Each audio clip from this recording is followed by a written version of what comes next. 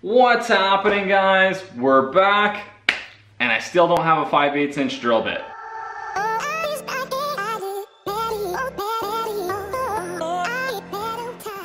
Alright, so I don't have a drill bit for the front suspension, so we gotta put that on pause.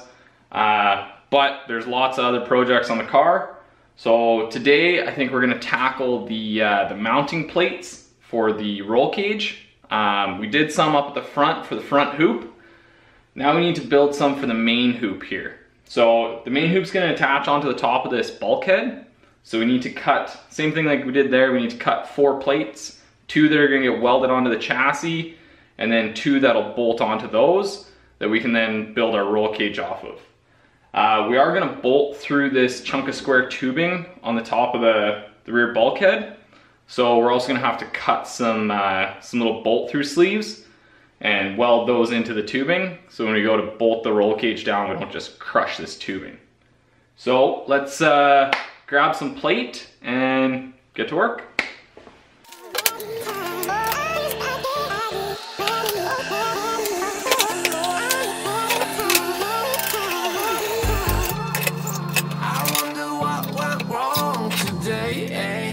Why do I feel like I linger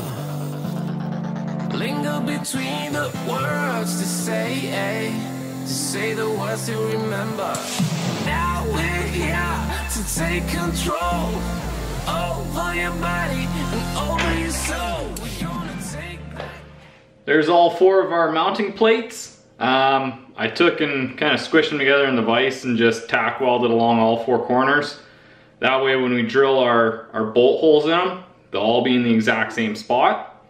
And then we can just take and separate these out into 2 matched pairs. I also went over to the lathe and cut up a couple of spacers, or sleeves I guess. So we'll drill a hole out of that rear bulkhead, and then these will get welded in there, and those will act as our crush tubes.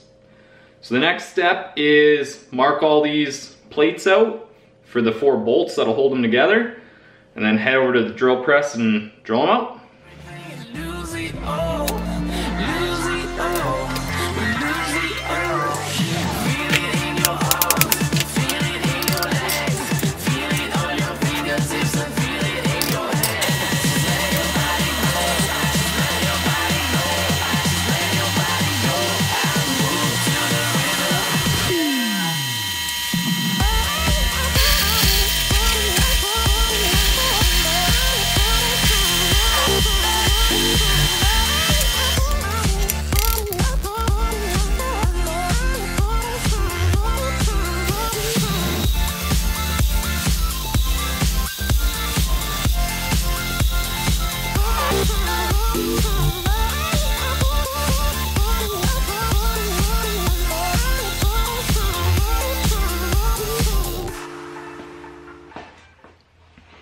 And there's our 4 identical plates, all drilled and sanded up. Now one thing to keep in mind anytime you're working with flat bar is it tends to kind of have a bit of a crown in it. So what I did is I actually matched up 2 with the crown going this way and 2 with the crown going this way. So now we can take these, they're still hot. We can take these 4 and split them like this. And then all the bolt holes are in the exact same spot, even if we go, you know, side to side.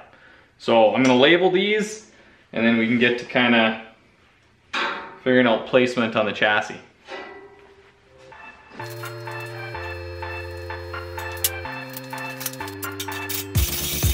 Now we won't go back home today, until the very last hour. We still got 2 more days to slay. It's gonna get so much louder.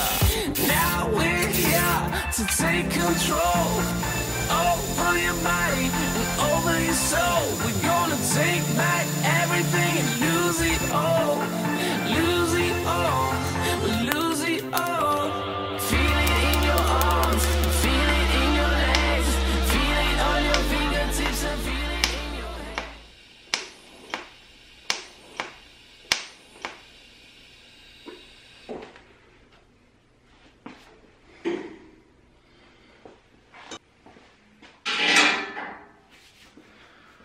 All right guys, I don't know if you noticed on that last weld there, I had to put it on with a whole bunch of little tack welds because my welder won't maintain an arc. Every time I light it off, it gives off kind of this high-pitched humming noise, and then the arc goes away. So I have to keep constantly relighting my arc. But I managed to get the crush tubes in on both sides. We are gonna have to do something different for the second bolt up here because the bolt hole that I drilled lands right on top of the upright for the rear bulkhead. So I didn't plan that out very well. Instead of putting a crush tube in, what we're gonna have to do is weld a nut to the back side of this plate and just have that as kind of a captive nut.